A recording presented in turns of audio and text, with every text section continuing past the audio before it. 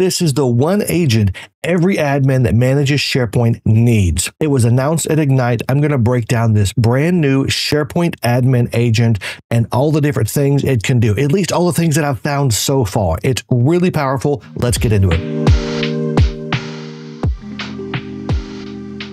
So first off, where do we find this thing? Well, it's the SharePoint Admin Agent. So we're going to go straight to the Admin Center. And all you need for this is one Copilot license assigned in your organization. That is it. Doesn't even have to be assigned to you. As long as one is assigned, you're covered. You'll find this on the right-hand side. You'll see the Copilot button. Click on it, and it pops right out, just like it would for a SharePoint agent, but this is just for you admins. And it's got a few starter prompts. We can find sites. And then it suggests some additional context here as well. So what types of sites do you want it to find? You could learn how to do admin tasks, like creating an organization asset library, for instance. It'll give you the PowerShell commands to run to do that. Unfortunately, it won't actually create it for you, not just yet. I think that's going to come as the official Microsoft MCP servers kind of get more fleshed out and more robust. You can also recap relevant info from across the admin center. Let's just try that because that's kind of the most vague one. So we could just click on this. It copies the prompt down into the prompt box, and then we click on send. While we're waiting on this, this is not even close to the full set of features that this thing will have. These are just prompts to get you started. You're going to find out a lot more things of what this can do just by experimentation. The response has come back. It gives us any information from the service health category. In this case, there's no issues that are found, but there are 9 advisories. I can click on this and get more information on the advisories, and there's even a button to go straight to the service health section. Message Center, 170 out of 474 messages seem highly relevant to my organization. So this is really interesting how it will tell you what are the most important things to you, because this admin agent does have access to your tenant configuration. It kind of knows how you're using SharePoint in this case. And then M365 Copilot usage insights. We can see more information here, how many licenses I've got assigned, and other Copilot adoption information. And then a link to go to the Copilot control system, which of course is in the Microsoft 365 Admin Center. Now I'm going to cover a lot more things, but just so you know, right now, as of the date of recording, the new Admin Center agent is in public preview. So you do have it available if you were to try and use that. But just be aware, it's public preview. There's going to be some bugs in this, and you want to just try it out. Don't try and do anything too crazy with it because it could make mistakes. And protecting your data is the most important thing for you at this point. But when it comes to protecting your data, you also want to think about backups. And that takes us into this week's sponsor. Think your cloud data is safe just because it's in Microsoft 365 or Google Workspace? Think again. Accidental deletions, ransomware, and compliance gaps can still put your business at risk.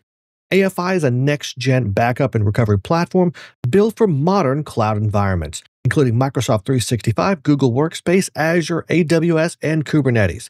It offers full fidelity restores, encrypted full-text search, version history, and even self-service recovery, so users can get back data without waiting on IT. And when ransomware hits, AFI detects it early and automatically backs up your data before damage is done. Over 10,000 organizations trust AFI to protect their cloud data. If you care about uptime, compliance, and peace of mind, it's time to back up smarter with AFI. Now, one other thing that I want to point out, and it's a little subtle here, but you can click on, down here at the bottom, there's a View Prompts button, and you can get, a little bit more contextual information, like find sites, and then it starts to give you some more examples. So if you're not the best with Copilot prompting and coming up with what should I ask, that is not a skill set that we generally have. It's not something I have. I'm not the most creative person, so I struggle a little bit sometimes to get the ideas in my head of what types of things to ask for, just to try and push the limits of what this can do, or just to see what the basics are that this thing can do. But we can say, find sites with over a gigabyte of storage use. So we can click on this and send it. And obviously you could change 1 gigabyte to whatever amount you want. If you want 1 terabyte of storage, you can do that. If you want half a gig, 512 megs, you could do that, but you'll probably get a whole lot of sites from that. In this case, I don't have any sites that have over 1 gigabyte of storage. This is my test tenant, so I don't have a ton of big files, or probably any big files at this point. But you do have a lot of other things in here you can ask. You could get guidance on particular things. Now, I'm guessing everything as far as the guidance goes is coming from Microsoft Learn site. I know there is a Microsoft Learn MCP server that was announced at Ignite and is probably being leveraged by this agent. But we could say, we could ask it how to find sites that are overshared. And it's going to give us some good guidance from this, official guidance from Microsoft. And actually, in this case, it's telling us sites that are potentially overshared, because in this case, it is looking at the external sharing flag. We were asking for guidance. It misinterpreted that for find all the sites where I could have oversharing. So it's looking for external sharing on, and yeah, that's exactly the criteria it was using for this. But it is neat because it gives us a lot of information on each of these sites. We don't have to go digging through the all sites screen anymore. We don't have to even use SharePoint Advanced Management, because this can give us the information really, really quickly. Now, you may want to go into SAM, SharePoint Advanced Management, and dig a little deeper into some of these things, because from SAM, you can apply some policies a lot more easily than you could from here anyway. But we can see how many files are on here, the last activity date, when the site was created. We get links to go straight to that site. So that is really, really helpful if you're getting started. If you're getting your organization ready for Copilot, is handling things like oversharing. One of the biggest issues with any organization adopting any AI product right now is the whole oversharing thing, because AI can find information so easily. And if you're getting value from this video so far, then click that like button. And if you learned 2 new things so far in this video, then consider subscribing. It's just a free way to help me out, support my channel, and so I can continue giving you free content just like this video. Now, here's another great prompt I think that would be very useful for a lot of people. And I'll just paste it in here right now. Find the top 5 sites with the most storage used. Highly, highly useful in any organization of any size, is just understanding like what are those top sites that are using up just so much storage. So we'll wait for this to return. And now it gives us exactly what we've asked for, the top 5 sites. It tells us when they're created, exactly how much storage is used, all the way down to the byte level. And as a nice little bonus, it also is telling us if there's external sharing enabled or not. So I've got one site with external sharing on, the others, and there's one other one.